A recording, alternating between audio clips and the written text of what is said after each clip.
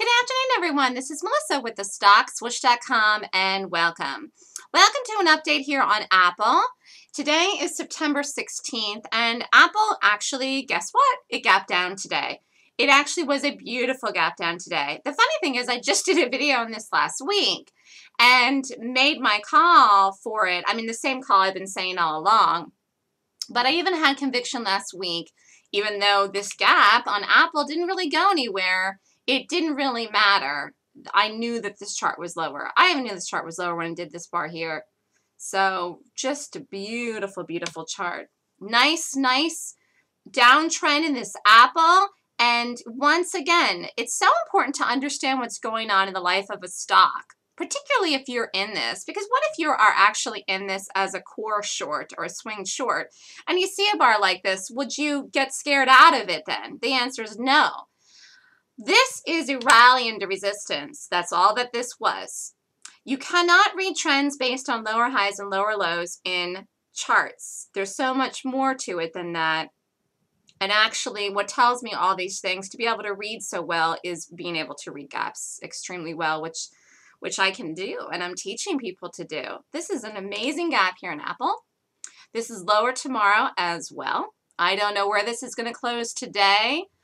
Target today on this move down here happening into 2 o'clock major reversal time, if it really wants to do it, is here, 450, 445. I don't know if it's going to go all the way down there today, but it's a possibility for tomorrow if it doesn't today. Really nice bearish move here in Apple, and it is a continuation gap. So I'm sure that lots of people thought this was a great buy in here, but it wasn't.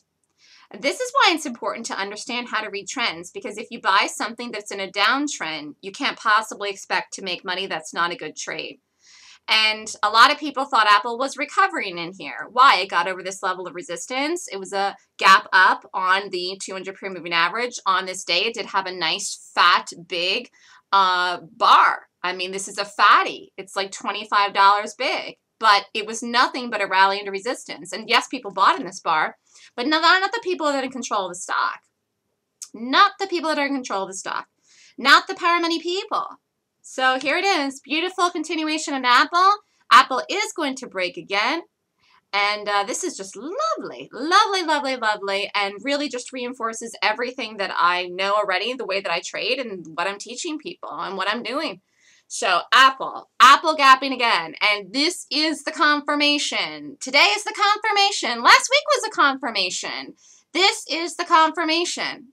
So this is it, okay? This is the confirmation that Apple's lower, and period, end of story. I've been saying this all along. I've been saying this for a year, and here it is. So beautiful, beautiful chart. And actually, let's look at the short setups in this today, because it did have some nice ones. And you really didn't even have to do this aggressively, although, by the way, you could. But if you wanted to make sure that it broke, you could have let it break down and it reset up again here in the 5-minute chart. And this had a good risk reward as a late play. This is here, it broke again. Again, I don't trade the afternoon, but if you wanted to do an afternoon setup, this base, and broke. And the low here was 452.21, 452.18. I really wouldn't count this as a double bottom, but it is within 3 cents. I have a feeling this is going to break this and fall into the close. I have a feeling this is going to break this level here and fall into the close. And wherever it goes, possibly 450 or so if it breaks. I mean, it depends what time this actually happens, but this is hanging on for dear life here. Hanging on by a thread.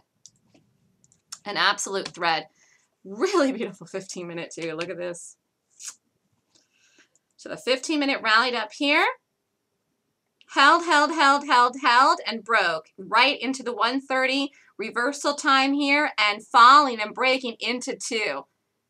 So I think this breaks the low of the day today and just goes down. And this could happen right in the next 7 minutes here into 2 o'clock. Target's 445 today for this, at least 450. And if it doesn't get to 450 today, it's probably just going to gap down tomorrow and get right there. Let's look at the 30-minute. Look at this. This can't even rally at all. Beautiful chart. You can see the gap here. Look. This is a 60-minute chart. Do you see the gap this morning? So this is all last week. Today. Boom. There it is. And again, the time of the day to do these things mostly is in the morning because the big move happened in the morning. It reset up again though. There's a couple different setups in this to do today. You really had to be patient with it or just sit and watch it all day to get it. But this is a beautiful gap on Apple. Yep, it's broke that too. There's nothing stopping this now. Nothing. Just going to fall down here into the sky. This is going to have a big down weekend here. Tomorrow it's lower too. This is going to fall through tomorrow. Here. I don't know where this opens tomorrow and where this ends to closes today, but 440. This is the target for Apple, at least in the next 2 days. And then we'll see what it does there. But it's lower all over the place in the bigger time frame. This is what I've been saying. And so I'm sure a lot of people that bought in this bar here they're upside down. I mean, they really were upside down depending on what price you got in this last week. You see this didn't even get bought here the day after the fact, even though this didn't go red. It didn't even get bought here the day after the fact, even though it didn't go red. There were so many clues and signs that this was lower. This is a rally into resistance. Where's the resistance? Back up in here. That's it. This is it. This thing is lower. It's absolutely lower. This is a continuation gap in Apple today on September 16th. It is a bearish gap. Apple's in a downtrend, and it's going to continue moving lower. There's absolutely nothing stopping this now, and today is the confirmation, although there was 20 billion signs of confirmation all over the place if you know how to read gaps. So important to read price. And actually, the reason gaps are good at telling me what's going to happen, that I can see these things ahead of time, is because I know how to read price in gaps. So that's where all of this comes from. Gaps really give you like almost a magic crystal ball.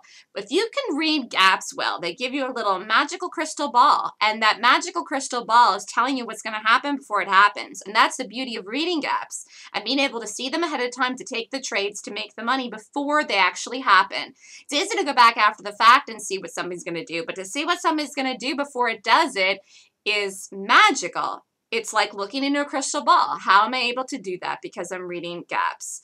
I'm reading the gaps live in real time and seeing it happen and set up in the moment. Yep, here this goes. There it goes. It's going to break the low of the day under 452.18. There it goes. At least to 450 here. I mean, it's only 2 o'clock. This could very easily get to 450, 445 today. There it is, new low in Apple. Look at this, it's just going to go right to 450. What a beautiful, beautiful, beautiful chart. So if you are interested in learning how to read gaps, the next gap class actually is in 2 weeks, September 28th and 29th. If you would like to learn how to predict these things before they happen in the gaps and reading the gaps, email me at melissa@thestockswoosh.com. Here it is in Apple. This is going to get to 450 today. I actually think if it gets down there anywhere near 450, it's going to break it. I don't know if this gets to 445 today. This is all set up already in the afternoon. If you're not in this now and this break in the 15, there's nothing to do here. I don't think this gives another setup today. It's had a bunch of them in the morning, and the afternoon one, when it broke, this is it. It just broke the low.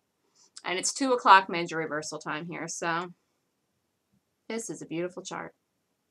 Here, 449.50. 449.50 today. Where did I get into? 451.66. Yeah, this is realistic. But the target really is 445. I think this is going to gap down again tomorrow because this is just so damaging here. Today's gap in Apple is really, really, really damaging. Whatever this does, however it closes, it's damaging because it is giving the confirmation, you know. So this is Melissa with thestockswoosh.com. If you'd like more information on how to trade gaps or rate gaps or play gaps, email me at melissa@thestockswoosh.com. This is Apple, September 16th. I just did a call on Apple last week, and here it is again. It's following through just as predicted. So have a great day, everybody. Have a wonderful trading week. Email me if you'd like to do the next class. It's coming up again in 2 weeks. The 20th and the 29th. Fall is a good time to learn how to trade gaps and trade them. Trade these puppies live. Email me at melissa@thestockswoosh.com. Thanks, everyone. Have a great night.